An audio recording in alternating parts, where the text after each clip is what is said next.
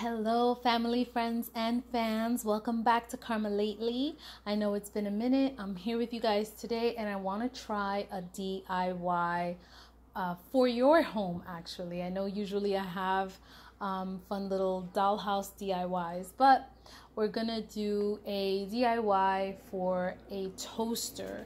And this is the toaster that we're working with, and I want to make a cover for this toaster. So I took the measurements, and the toaster is 12 inches wide. Sorry, it's a little tricky to write on this. Is it the... Okay. 12 inches wide, 7.5 inches tall or high. However you understand it is fine. You can write it that way. And 8 inches deep. And we're going to go over what that means when you look at it. So 12 inches going across here. 7.5 inches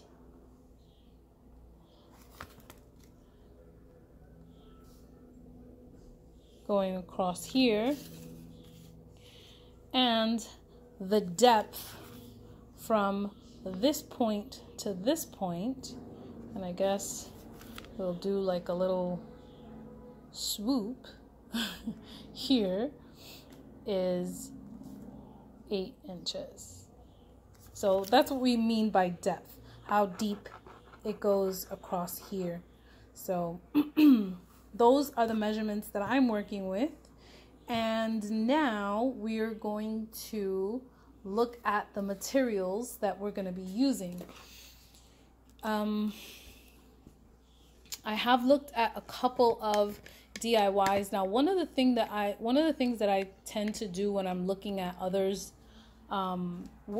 other people's work, is I try to take the basic principles of how to make something work or how to make something, and then I either experiment with my own thing or just add and create, embellish, find new ways to make it my own, so that I'm not actually stealing their idea, I am building from it.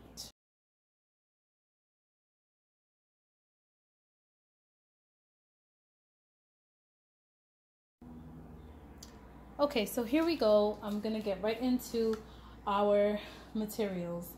Now this used to be a skirt. I've used this for so many different things: dollhouse clothes, shoes, dollhouse shoes, and that kind of stuff. But I kind of want this to be the base, the front and the back of the toaster. And so I'm gonna measure it out so that since it's 7.5 inches tall and 12 wide, I'm going to try to make it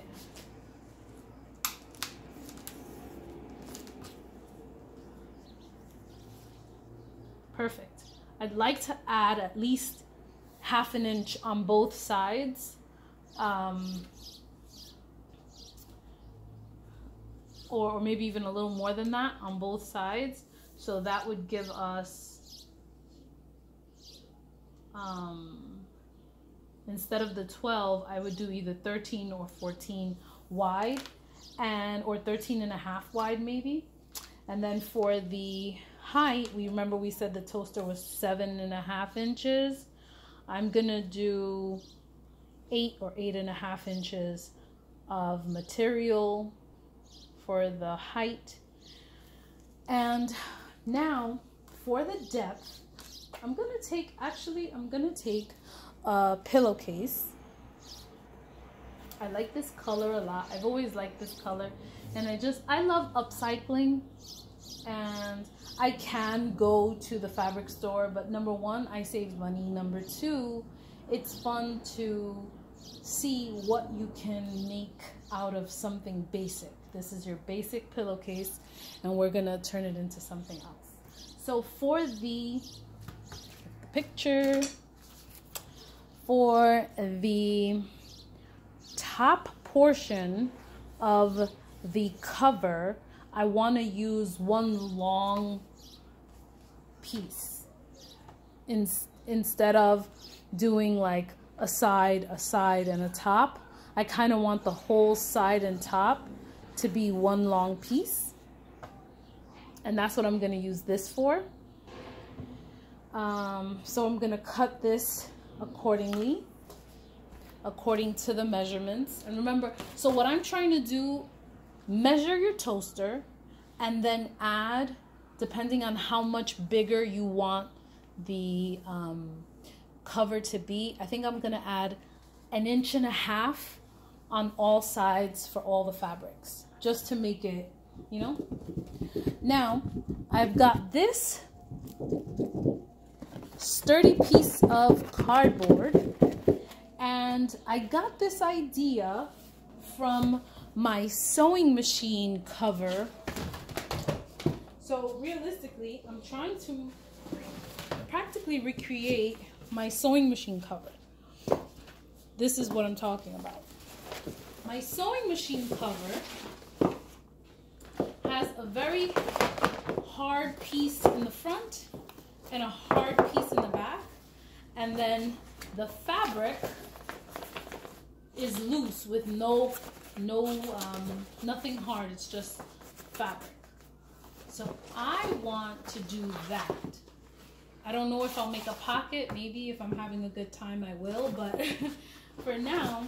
So this, if you see, if you hear that, it can stay by itself. It stays standing by itself because it has this hard piece, and it's really a plastic, but I ran out of plastic, and so what I'm doing, let me take all this stuff out of the way. I'm using this. It kind of has that same feel, and it's nice and sturdy. So I'm gonna also measure the fabric, the cardboard. I'll probably measure it about the same, or maybe a little tiny bit less than the fabric, just because I want the fabric to kind of snuggle over it when I'm sewing. And so we're gonna be using this. So see, so that's, I'm already starting to find my own way, my own little toaster cover, and that's what I want. I like this. These used to be leggings of mine, and they're so pretty. I love the pattern. So I'm gonna try to sew this into the front somehow as a decorative piece as well. And you'll see how all of these are gonna come together.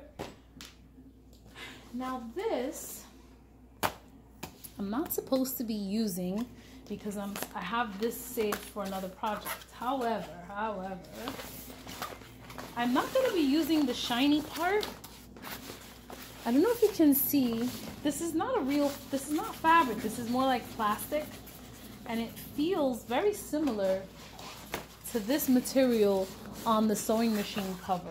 It's like this plasticky kind of thing, like something you would use for a table cover. And I'm gonna be using this as the inner lining to the toaster. So this is what's gonna touch the toaster on the inside part. And I prefer this over fabric to do that. Also because this is a lot easier to clean, and you could just wipe this down and no worries, no troubles. So in essence, if you're gonna do a classic toaster oven, what I've learned is that you're going to need 3 separate you're going to need 3 separate fabric pieces. You're going to need your outer lining or top lining, whichever one. They both are going to require the same. You're going to also need batting. Now I have 3 different kinds of batting because I ran out. And then you'll also need the inner lining. Now let's talk about the batting because the batting is also very important.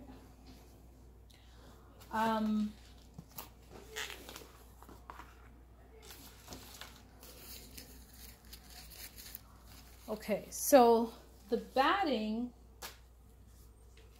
this one is kind of thick. You don't really need it to be this thick, but I ran out of my batting with all my dollhouse projects, so I'm using this. This is supposed to be like air conditioner filter or something. I'm not really sure, but I saw it in the 99-cent store and I was like, yeah, I'm gonna need that.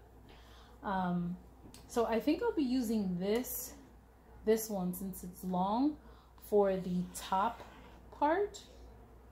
And then I'm going to, oddly enough, don't laugh, I'm going to be using felt as my batting. And I think it's a nice thickness. So I'll be using the felt for the front and back parts of the toaster. So this and that in the back. And if there's any parts of the toaster that are missing batting, I'll be trying to use it. I'll be economizing it so that if I need to scrap it and use bits and pieces here and there, I can do that. And then you will need pins. Now I keep my pins here, and I also made a little pin watch, so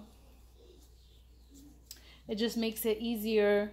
I've seen a lot of these online and I say, you know, let me make a quick one, which I have to make a new one because this one's like, I've really abused this one. But you're sewing and you're like, pull, do, pull, you know, and it's just a lot faster, and you keep it. And then some people attach magnets to this and then they just keep them there. It's, you know, whether you want to just pin it in or you want to attach a magnet to it, it's fine. But I find this to be very convenient. And for now, that's all I'm gonna really share. I've got 2 scissors. I've got my fabric scissors and I've got my paper scissors, and we're gonna get into it. Another thing that I did fail to mention, and I'm sorry that there's a whole humongous mess of everything. I've just like dumped everything on you guys here. Okay. The other thing that I wanted to mention is your pattern paper. Now, why do you want pattern paper? Well, because yeah, you can eyeball it, but why don't you have a pattern in case you decide you want to do this as a gift to someone else? You never know, if it comes out well, then you'll already have your pattern, and then all you have to do is make adjustments according to people's according to the person's toaster, you know, like. So we're going to be using this pattern paper, and this we used here in the house for, like, we were painting until we were covering the floor, but this is perfect, the perfect thickness for a pattern paper. So I'm gonna go ahead and do the pattern for the design that I want for my specific cover, and I will get back to you shortly.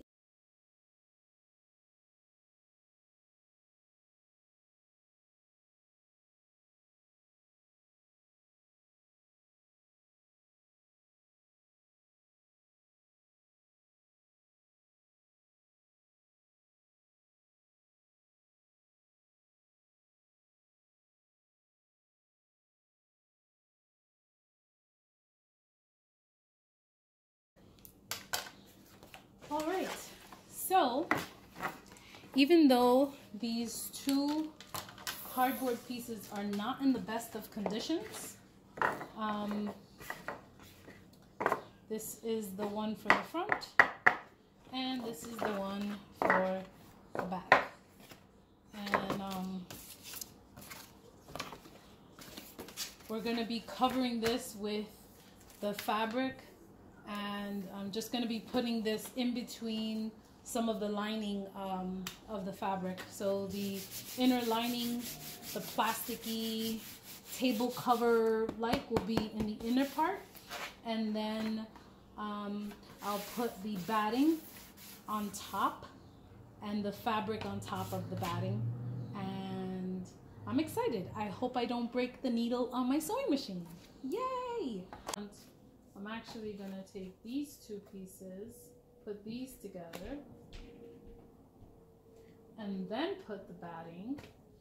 You know, I don't think I'm gonna put batting in the front and the back. Yeah, I don't need it. I'm not putting batting in the front and the back. That's how I was confused. And then going to stitch this on. And I am gonna have to do a binding along the edges so that it's not so raw once I get the sewing machine. So I have extra batting for this, so I'll be fine. And the front and the back doesn't need batting. Forgot about that. Okay, wish me luck. We have our 3 parts here, our cotton, the felt, which we're making believe is our batting, and this tablecloth fabric thing, which we're going to be using as our inner lining. I'm going to do this. I'm going to roll this whole thing in place. Rolling, rolling, rolling. And I'm only going to sew this part. I'm going to sew it one way, and then maybe space it out 2 inches and then sew again. I'm going to see how it comes out. If not, then I'll have to take out the manual and bring out the quilting foot, which I'm not ready for.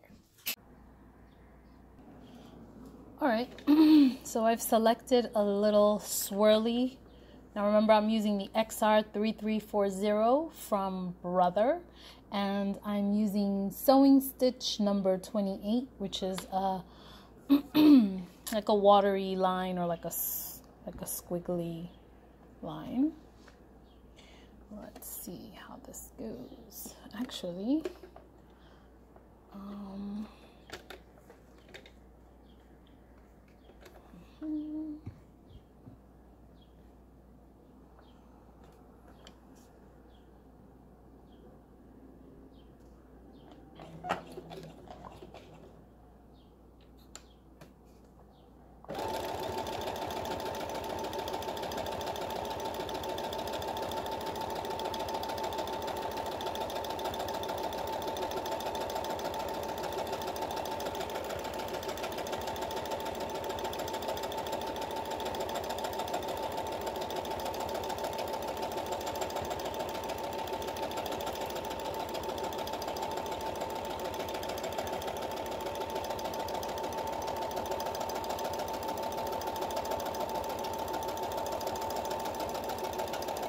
and I'm not going to take it all the way to the end, and I'm just gonna can I backstitch in this one? Let's see. No. So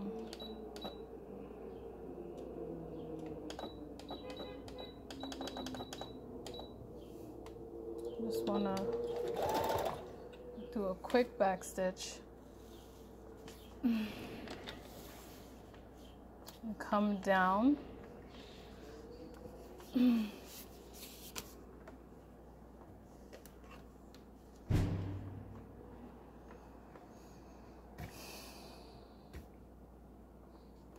Go back to 28.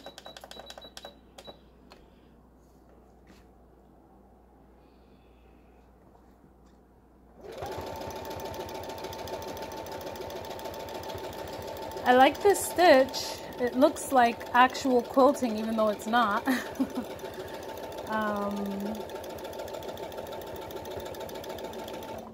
I just want to make sure everything is aligned in the right way, because I don't want it to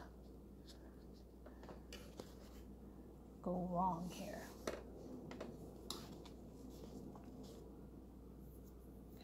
Now, this is how it's coming out. I don't know if you can see that. Almost looks like a zigzag, but it's like a softer curve. And so I just started going along down this side, which I didn't plan to do, but I'm gonna continue it all the way down the length, but then I'm gonna go back and do about 2 inches in between each down this way. So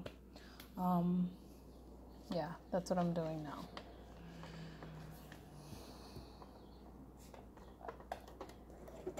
So now I rolled it up again, and now I'm gonna do stitching down these sides.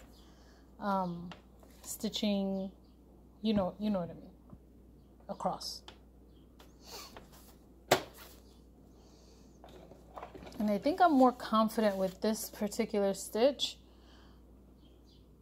And I'm doing it along the line because since it's a pillowcase, it has that line. So I kind of want to go over that line a little bit if I can. And I'm going to raise the speed. And let's get this going.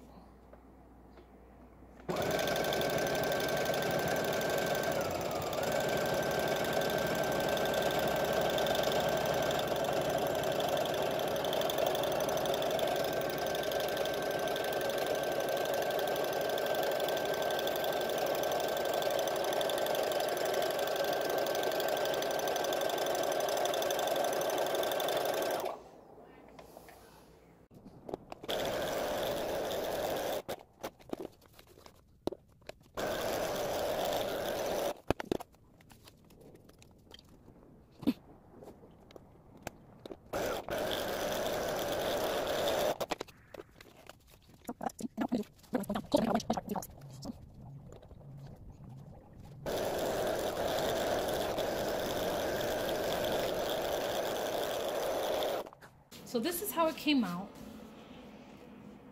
Not bad. I wanted to have that like quilting effect. I did not use the quilting presser foot, but I did this stitching design.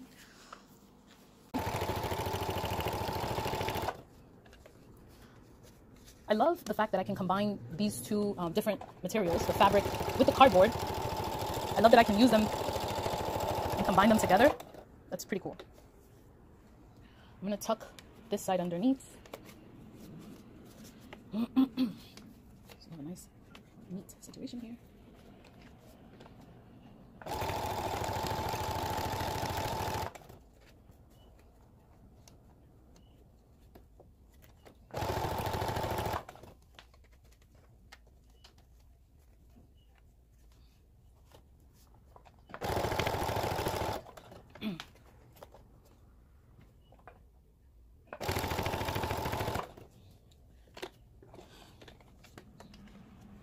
Might have taken that corner a little too liberally, and it might cause a little bubble in this area here.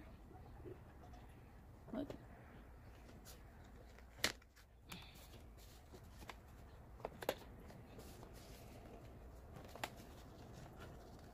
tucking it underneath, and like this. It might still be a bubble, but and I like this fabric because it's nice and stretchy.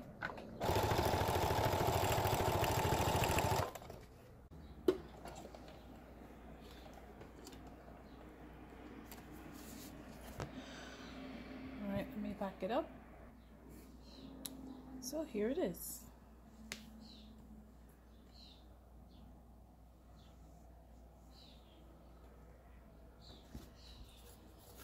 It caught mostly on the back. Mostly. All right. We were working with exact fact. So this is our gusset. That's the middle part of the toaster cover. We're gonna find the middle of it. We're gonna find the middle part of this. So we're gonna fold this in half.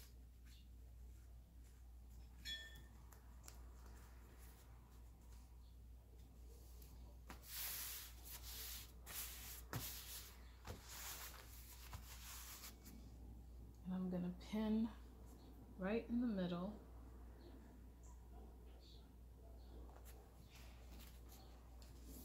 So now I know where my middle is. Right here is my pin.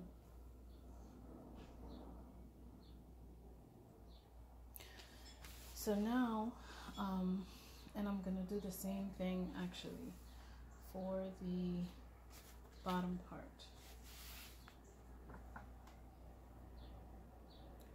Find both middles.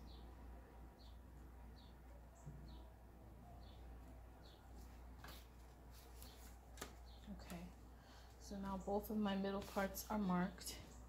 And this is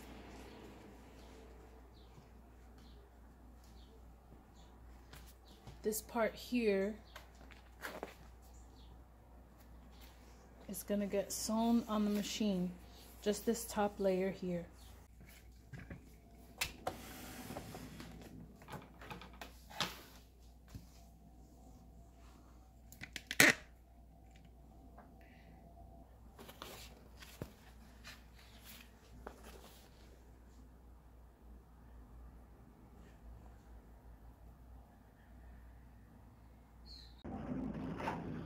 Okay, so now that we have this out, I took this ruffle, it's like a bed ruffle, and I cut it.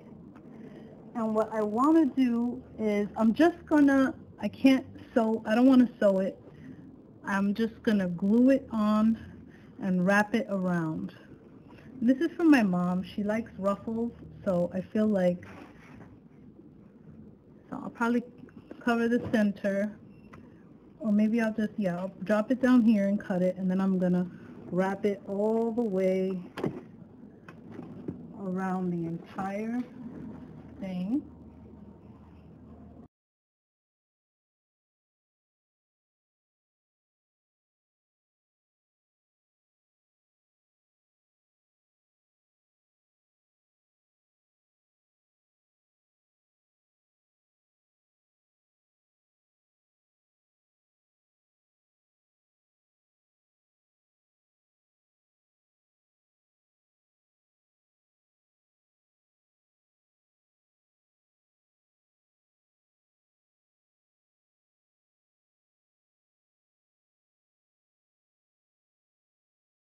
This is what we end up with. It's that kind of a situation. I'm going to get closer in, but I just want to show you how it looks on the actual toaster, which is right behind here.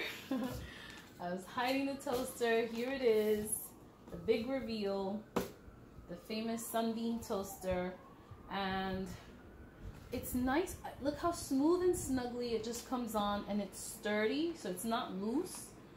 It's nice and sturdy. It could have been a little bit wider along the depth. It could have been a little wider, but I'm quite happy with it. This, you could just push it out. Comes right out. What I love is this middle part here, the gusset. I love how the gusset turned out. It just looks so, it looks like a real quilting job, and I'm kind of proud. I'm really proud of myself with this. It's It's my first time attempting something like this, and it's a little rough around the edges, but you know what? It adds so much character and personality to the living room. It's, you know, you're going to create something for your, how you like it and your preferences. And at the same time that it protects your toaster, it also adds a nice quality. And I chose this color also because my mom's walls are like a very light mint green, and so this will play. There's a little bit of green in here, the lighter green in here, and the dark green. I feel like all these greens will play off on the wall and mesh really well. So that's it. If you guys decide to upcycle, remember all of the things that I used here, even including the ribbon. This was the skirt. This is the pillowcase. This is a strip from my leggings. This is a ruffle for your bed, which I was gonna put in my room, but I really decided that I preferred it. I preferred to use it since it already has such a perfect ruffle. And even this ribbon. All of these items, all of these fabrics and materials are from here. I did not purchase anything. I just wanted to do a real upcycle project, and I love doing things like that. But you are more than welcome to buy whatever you want to buy. Please share your videos of yours. This is my first time doing this, so forgive me if I missed any steps or if I did things backwards or wrong. And if you want to give me tips, please do, since I am a beginner as well. But I am sharing the journey of me learning, exploring, experimenting, and having a great time sewing on this brother machine. All right. Well, it was a pleasure, you guys. Please like, subscribe, and thank you so much for watching.